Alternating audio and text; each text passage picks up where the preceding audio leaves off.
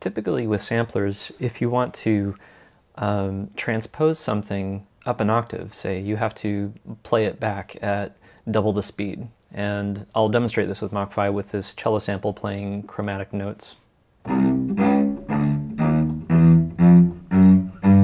if I play an octave up, and that's maybe an interesting effect if you play both together, but it doesn't address the issue if you want these samples to play in time with each other. And this is a stereo sample, and I'm going to use the MachFive3's new IRCAM stretch.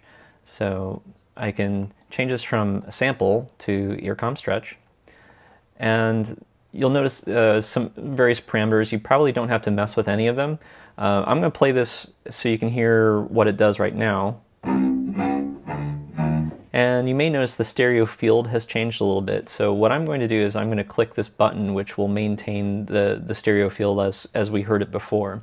And the reason you have to do this is because different types of sample material react differently to stretching, and so you want to optimize the conditions for the sample that you're using. So here's the sample with the stereo button turned on. And let me play an octave together so you can hear that it's playing in time.